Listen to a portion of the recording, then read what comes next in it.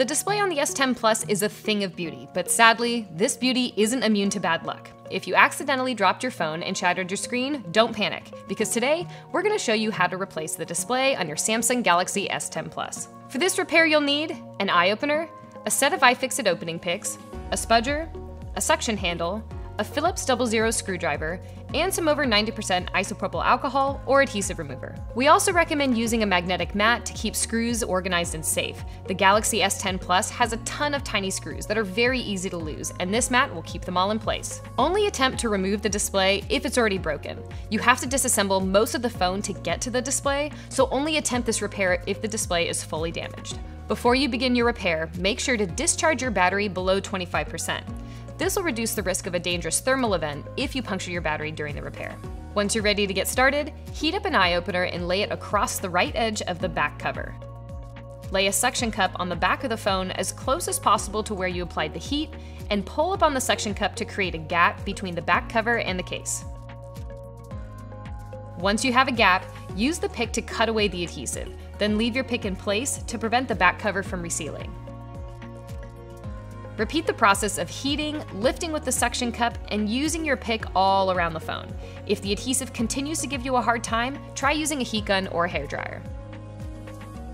Once you've cut the adhesive from all around the phone, twist the inserted picks to help separate the back cover from the frame.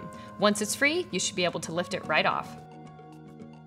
Go ahead and remove the 16 Phillips screws from the NFC antenna charging coil and speaker.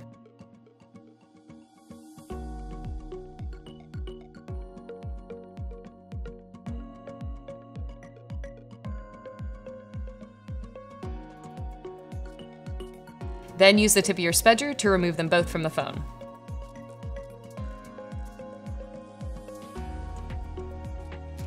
With your spudger still in hand, disconnect the battery to cut off power. Then go ahead and disconnect the display cable as well. The display is held down by copious amounts of adhesive, so we'll need our iOpener to soften it. Place your suction cup on the heated edge, and when you have your gap, use your pick and slowly move around the edge of the display. Use a couple drops of isopropyl alcohol to help soften the adhesive. If you ever feel that the adhesive is still too hard, try using a heat gun as well. Use caution as you work around the left side where the display cable is hiding. You don't want to cut it. With all the adhesive free, you can remove the display from the midframe. Bring over your new display and make sure you've applied the new adhesive to the midframe.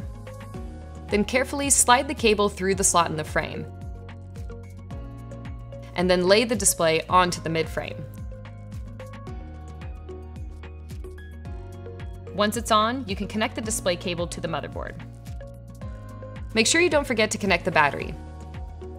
Then go ahead and insert the NFC antenna charging coil and speaker,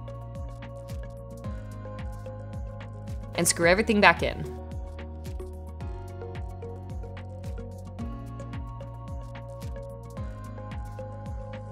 With all that back in place and new adhesive applied to your rear panel, you can carefully close up the phone.